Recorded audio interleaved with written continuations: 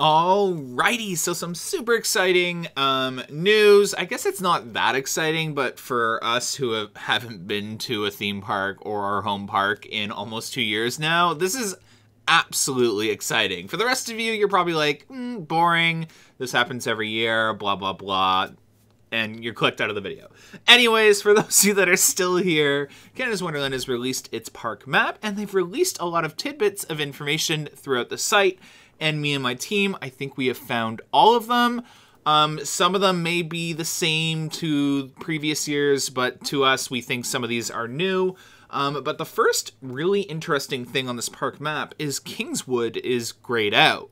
What's interesting about that is even Action Theater, which isn't being used in the park, isn't grayed out. So could this be a teaser? Could this be some sort of just mistake? Could this be, I don't know what it is. What do you guys think it is? Comment in the comment section down below, and I will try and respond to everyone, and let's have a conversation about what you think it is. But I do find it really interesting that Kingswood is grayed out, and other attractions like Action Theater again, which aren't being used, aren't grayed out. So super interesting. We know that Kingswood is currently being used for Winterfest storage. They built more Winterfest storage in the parking lot out behind Behemoth, so I don't know if they're moving that stuff out, but what's going to happen in Kingswood is completely beyond me. To be honest, if I was to make a prediction, I don't think a roller coaster is going there. It just doesn't make sense. I think a roller coaster is going to replace Flight Deck and Time Warp down the route. I think if they're ever going to replace Kingswood with anything, it makes more sense to build maybe a hotel with some restaurants there, or another park entrance with some restaurants there. Or like, there's so much opportunity with that plot of land that does not involve a roller coaster. That I just think it's just, why waste on a roller coaster when there's other opportunities that the park could go down for a roller coaster. One of the other things is the Blast Pass is on Canada's Wonderland's website. And what this is, because it's over at Schlitterbahn, hopefully I pronounced that right. Cancel me if I didn't, but nonetheless, it is over at Schlitterbahn. It is almost like Fastlane, but for the water park. And a park like Canada's Wonderland, this just makes sense. Why they didn't launch this earlier is beyond me. So I didn't see this coming, but I saw this coming, is the best way to describe it. This should have been at Canada's Wonderland ages ago. I don't know how they're going to make it work, because the lineups at Canada's Wonderland are outrageously long, and I just don't know how they're going to fit the Blast Pass people up into the water slide lineup, or if they're going to change it, what it's going to look like. I have no idea. But super interested to see how that works. Again, it is, I think they have Fastlane at a few of the other parks. I think maybe Dorney Park and Valley Fair. Someone was commenting on Instagram and letting me know that they have Fastlane at some of the other Cedar Fair water parks. But it looks like they're bringing what Schlitterbahn uses, which is Blast Pass, over to Canada's Wonderland. Again, that's going to sell. It's going to do really well at Canada's Wonderland when the water park does open. So a very smart move on Cedar Fair's part.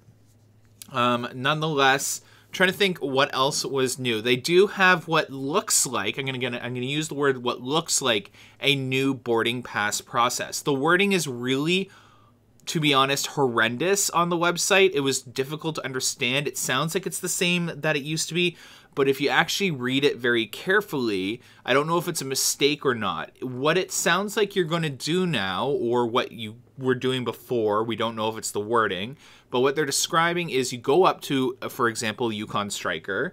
The ride attendant will write a time down, the weight that Yukon Striker's queue line currently is. You will go ride Yukon Striker immediately in that moment, and then you will not be able to go to your next ride until that time that the ride attendant wrote down on your piece of paper, until that time that they wrote down. So let's say Yukon Striker's line is an hour and a half. You won't be able to go to your next ride for an hour and a half. Now, I do want to clarify that we don't know if that's 100% it. We are just reading it. I'm going to put it up on the screen right about now. Or it was already up, and you can read for yourself, or you can head on over to the website. Again, it's very tricky wording. We're not 100% sure. But Sugar and Spice Pastry Shop. So it looks like they're taking what did really well at Winterfest and trying it out all season long. So especially interested in the dipped cheesecakes. We saw those selling like hotcakes at Winterfest, and I think that's exactly why we're seeing this store. It's difficult to tell if it's going to be a little like stall next to the hot dog stand across from Tim Hortons or if it's going to be in Tim Hortons. I do remember Grace Peacock posting something on Twitter a year ago near the beginning of the season, and it looked like the Tim Hortons was under construction from the top of Wonder Mountain. So I'm not quite sure if that's where that's going because that was under construction or if Tim Hortons was receiving an upgrade because it's always busy. Again, it's very difficult to tell. I'm not quite sure, but it is in that area on International Street. So we'll see what comes there. This is super exciting if this is true. So Miners Cafe looks like it's getting rid of that horrendous American menu that they introduced when they tried to launch this amazing Chinese food. If anyone got to experience this at the beginning of 2019, it was absolutely amazing. I love the lemon chicken. It was like some of the best Chinese food I've ever had. And then it was just apparently difficult to keep up with demand because it took like 10 minutes to make someone's meal because they were making it fresh in a skillet right there in front of you, that they switched over to corn dogs in Frontier Canada. It made no sense to me that they switched over to corn dogs and cheesesteak sandwich, but nonetheless, if this is true, I'm super excited. I've been waiting for this to come back because it was some of the best food that Wonderland sold. So if that website is telling the truth, I'm super excited, and you gotta try this. So if they open up and this is what they're offering, go try it before they give up again, because the best food that Wonderland has ever served, in my opinion. I think that's pretty much it. Again, one of the most interesting things to me is definitely Kingswood being grayed out. We'll have to keep an eye on there. I know they've been testing a second entrance for events, and they have that little events building that they built. So it would be weird to see anything happening with that, considering they did put a little bit of money in that area for a second entrance for events like school events and all that, and they're using it for Winterfest storage. So it'll be interesting. Again, you can't ignore things like that. I know some people are going to be like, oh, you're reaching, Brendan. But again, you can't ignore it. It's grayed out. Action Theater isn't, so why is it grayed out? We got to focus on it. There's a reason behind it, or there's a little hint, or there's nothing at all. But again, there's some sort of reason. It could be absolutely minuscule, or it could be absolutely insane. Who knows? We're going to focus on it. We're going to pay a little attention to it. Again, it could end up being nothing. It could end up being everything. I'm trying to think if there's absolutely anything else I missed. Wonderland is still saying they're opening around mid-May. That's impossible. That's not going to happen.